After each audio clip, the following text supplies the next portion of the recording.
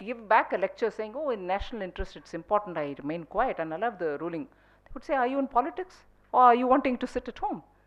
So you will have various different views, and you have to carefully balance to make sure the truth of the matter is expressed without, of course, sensationalizing and looking at temporary gains that you can get. But it is a very difficult balancing act. So the moment I'm remaining quiet, my supporters might feel I've lost one opportunity. The moment I speak, there'll always be young, very idealistic mind like yours, which will tell, ha, BJP is playing politics even in national security. Both are true, both are unavoidable. Nirmala, I have a question. On your answer to the first question, what happens to then the statement, Caesar's wife should be above reproach, applied to the context of politicians? Even that is an issue on which, if for instance the opposition says to the ruling party, Caesar's wife, you have to be above suspicion and therefore you quit your position, they would say, oh, what did happen in your time? Yes, even we should stand up to that measure. But the point is, if I have to apply that to every one of those who have been, let us say, charged, then the party will also appear as being vindictive.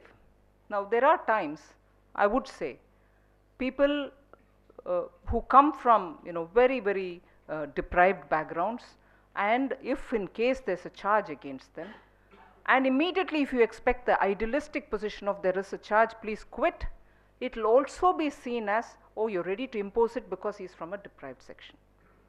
There are very, very fine balancing act for which a political party will have to be responsible and respond keeping all the realities in mind. That's not to say that we have to keep supporting somebody who has been convicted. No. But at the stage of allegations, one has to be extremely careful not to jump to a conclusion much before the courts prove it.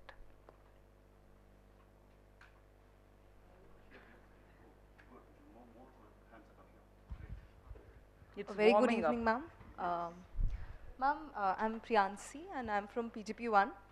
Ma'am, my question is, I've always heard that good politicians are born. So can they be created? Like engineering and management, can there be institutes where children take up politics and to become a good politician as their career? Much before I answer, I also want to ask you a question. How do you know when a good politician is born? Is there going to be a star? Is there going to be an announcement?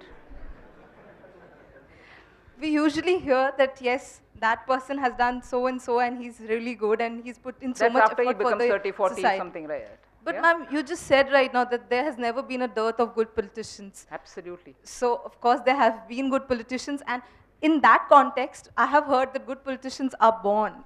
So that's exactly where I have a difficulty, because do you know that there is a good politician born as and when he is born? Or do you know when he's 30, 40 and he's already contributed? So yeah, these are very euphemistic way of saying, politician is born, which means you're excluding a whole lot of us who are trying to be good politicians. I wasn't born a politician.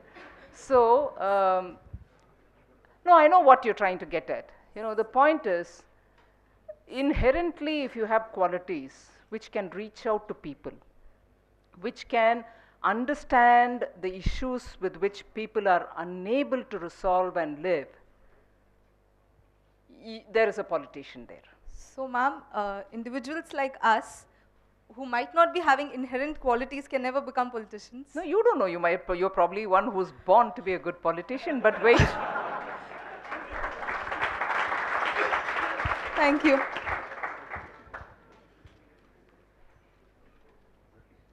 Good evening, ma'am. My name is Sahil Anand. I'm from. Good evening, ma'am. Good evening. I thought you were not listening to me. Oh, no. I'm all ears. Sorry. My name is Sahil Anand. I'm from PGP1. I just want to stress upon the relevance of the topic. Like, we watch politicians watching some salacious videos in parliament. We watch politicians saying various things like rapes are being committed in India, not in Bharat. So, I want to just say that, is there something wrong with us people who perceive this of politicians, or somewhere down the line, the brand of political system in our country has been created such a pathetic condition for the politicians, by the politicians. I just want to, as being a management student, I just want to know how the brand of political system is being created. I already told you that we are always painted very badly. No, but see, I think the difficulty arises each time for a politician when a cynical definition or a appraisal is done, because we expect politician to be performing as though he is not part of this society. Ideally, it should be. It should be an exemplar performance. Therefore, each one of us can look up to them and say, wow, yes, this is how a politician should be. I wish every one of us match up to that. But to expect as though they live not in this society, which has everything in it. I don't want to use the words good, bad, whatever, but relative goodness, relative badness, relative everything prevails. After all, the politician comes from this. He is going to reflect these qualities. So, I'm glad you expect the moment somebody steps into politics to be great guy, clean guy, very good guy. So with the women. But the moment they enter the politics or the arena of politics, you expect them to be that. But after all, they've grown in this whole, muddle. So there will be the presence of all kinds of people in a political party. They have their own sense, they have their own relative performance in the grassroots level. They may be very, very understanding leaders as regards the discomfort of the common people. They may take up very big causes, but they may be perceived as something very different, and it is not going to be possible for us to correct that perception overnight. So to expect that, I go back to the example of sciences, lawyers, doctors, every field, to expect only in politics that kind of complete 100% purity may be unrealistic. After all of us are drawn from the society in which all of us live. I may have a fantastic neighbor right side of my house who's very caring, very understanding, very, very cooperative, lives his life, pays his taxes, doesn't beat his wife. But the fellow next door to the left could just be doing everything opposite. Can I wish away this neighbor? No, you have to live there, you have to see how best you can sort that household if you can, without intruding into their privacy and everything else. So, I want to disabuse the minds which tell me that political parties will have to be completely clean, completely pure. Yes, that's the ideal stage, which all of us will love to reach. But at any point in time, there will always be all kinds of people, so that's the reality. What if such a politician is your role model and your dreams of becoming a politician are being completely shattered by such an incident? So, like, I look on Mahatma Gandhi as my role model.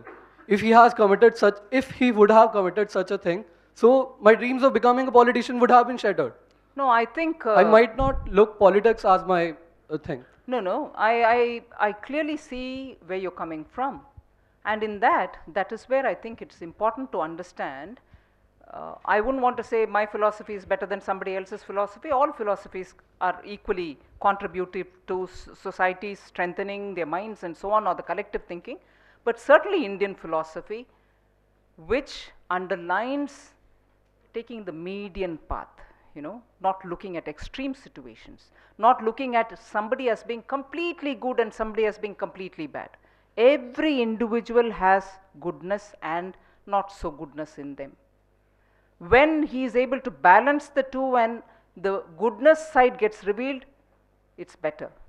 And therefore, even in my political ideal or the idol who I look up to, if there are weaknesses, I need to ignore that and look at only those which are good for me to get inspired by. And it is not the fault of the idol to be true to himself. It is for us who are looking for excuses to say my idol himself has become, sorry for want of many a better expression I'm using, it's our fault if I say my idol has become a rogue. And therefore, oh, that party where he is useless, is also an extreme position to take, which may not be fine. We have to recognize that in every human being, you have good and bad. It is for us to look at the goodness in that person and see if that is making a big contribution to the nation building, rather than look for excuse in that idol and say my ills are because of him. No, no. I'm Krishna, PGP2. Thanks. Wow. Okay, another Krishna. I hope you're also my admirer, not critic. Ma'am, my question is regarding the second question you answered him.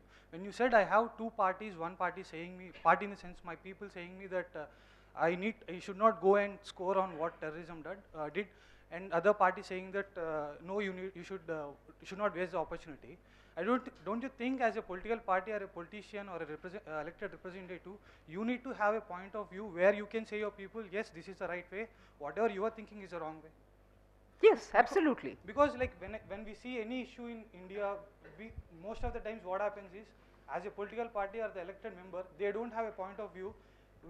If 100 people say that is correct, probably that is how democracy works here. When 100 people say that is correct, then we go that yes, it's correct, even it's wrong. No, sorry, don't you think what? Don't you think this is a fault with the democracy, or maybe because it is how the politicians did to the people? See, first thing, somewhere you mentioned that if not 1, 2, but 10 or 100 people say something, you get it. No, that's very important there. Let's not forget that there is both power and magic in public opinion. I'm using some great man's lines here, it's not my original. Public opinion has power, public opinion also has magic. And public opinion is therefore very critical for democracy. So it's not as if I'll be committing an error if I go with public opinion. But at the same time, being close to the decision making process, or being somebody who has to look into the way in which this country has to be governed, it's my duty, being in political party, to understand how far this public opinion can go and where it cannot, and stop at that and take a position. That is where political parties which expressly state their ideology will be able to translate it and speak for one or the other. Sometimes you may not be getting the popular support, but you do state it. And I therefore here will take the example, because it's recent memory, of Lokpal debate. The Jan Lokpal bill, as was being presented at that time, the clamor was BJP should support it and get the Jan Lokpal through, right? Our leaders interacted with the people who were talking about Jan Lokpal. All the Anna Hazare, Kiran Bedi, Kejriwal, they interacted with them. And very clearly, point by point, told them, yes, these are very good, but I'm sorry, hold on, this aspect cannot be constitutionally framed into the law. So this will not be sustained in Parliament. This cannot be enacted by a law. This has to be removed, and therefore had a threadbare discussion on Jan Lokpal. And while doing that, we explained as to why we think this way or that. That's the ideology linked putting forward of an idea. And let me tell you here, I was also closely monitoring that election, therefore I'll be able to tell you with a certain sense of confidence. Uttarakhand government,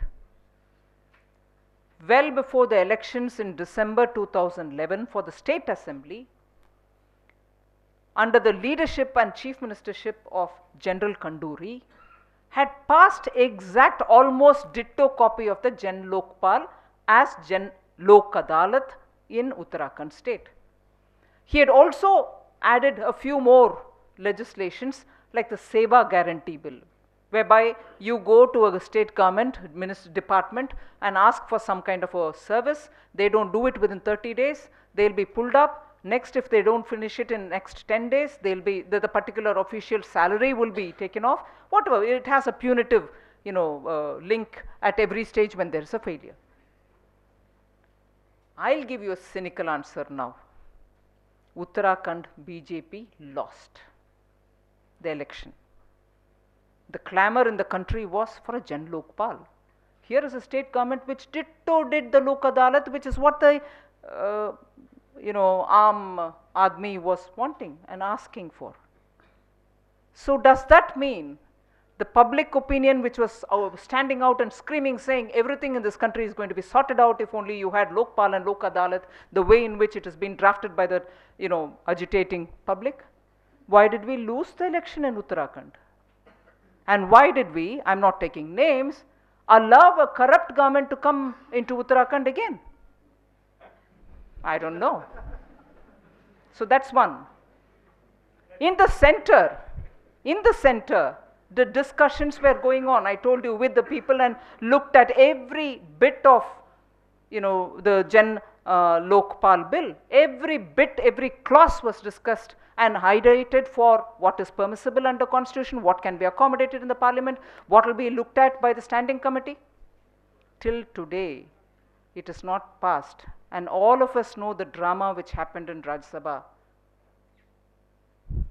It's sort of diluted now. We wish the bill passes and we'll give our cooperation for it. But does that shake the central government? Have the people of India then questioned, with the same way you've thrown out a government which gave you the Jan Lok Adalat, did you manage to even shake the government which has not given you a Jan Lokpal? But questions are asked. As an opposition party, did you do a fair deal of working with the Jan Lokpal agitators? We've been giving our best of times. No, BJP doesn't seem to be rising. I'm so puzzled by these kind of observations. The government which has to give us the bill is not even talking about it. It's diluting it. It's messing it up. Some alliance partner even tears up the bill in the Rajya Sabha. We are kind. That's how, that's how they work. Whereas BJP can't do this. I'm glad that kind of an expectation lever being raised about BJP. But that's the, how far do you therefore take the public opinion? We have to work with it. As I said, it has the power, it has the magic, we have to work with it. Okay, we have to close here. Thank you very much for all the questions. Yeah, so I conclude by thanking all of you all. It's been a very enriching experience for me. Thanks very much.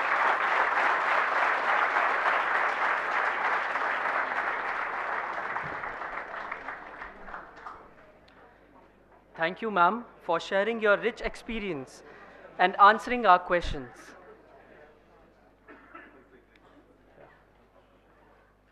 Okay. I now invite Dr. Ramdas M. Pai to present a memento to our chief guest, Srimati Nirmala Sitharaman.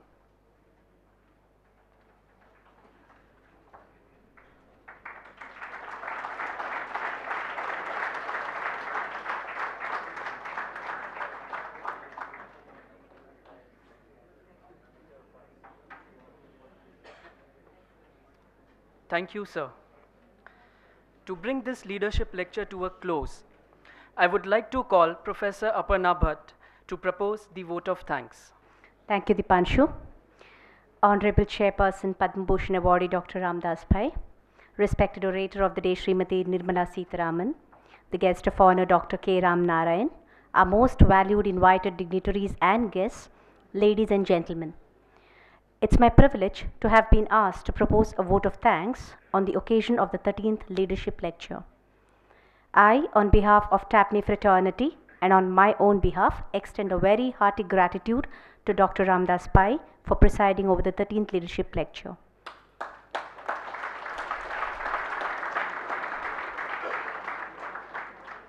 I wish to place on record a hearty thanks to Dr. K. Ram Narayan, Vice Chancellor Manipal University, for taking us through the history of the leadership lectures.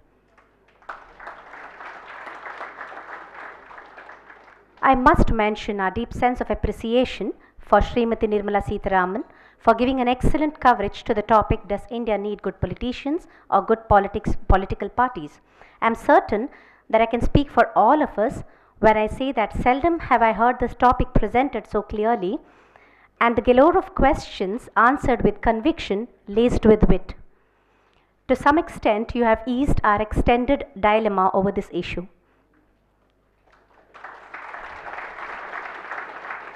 A note of gratitude to all our dignitaries of the days who have extended their every support whenever we sought. We very much appreciate your being able to join us today. I also wish to express my gratitude to our director, Dr. R.C. Natarajan, for guiding and encouraging us at the right times. I wish to convey my thanks to the press personalities for the coverage of the event. Also, mention has to be made of the fantastic student sorority who are very interactive and exuberant. Thanks for making this lecture a lively one. I extend my gratitude to Mr. Praveen, Mr. Nayak and Mr. Anant Pai and their teams for the perfect IT and logistic support. I cannot thank enough the team of very motivated and dedicated colleagues of TAPMI for their enormous cooperation in organizing this event. Well, ladies and gentlemen, an event like this cannot happen overnight. The wheels start rolling weeks ago. It requires planning and running around for details and last moment clinchers. We have been fortunate enough to be backed by our staff who are right there with all solutions to the slightest problems that we faced. Thanks a ton to all of you. Ladies and gentlemen, we thank you for being with us this evening. It's been a great pleasure. Thank you very much.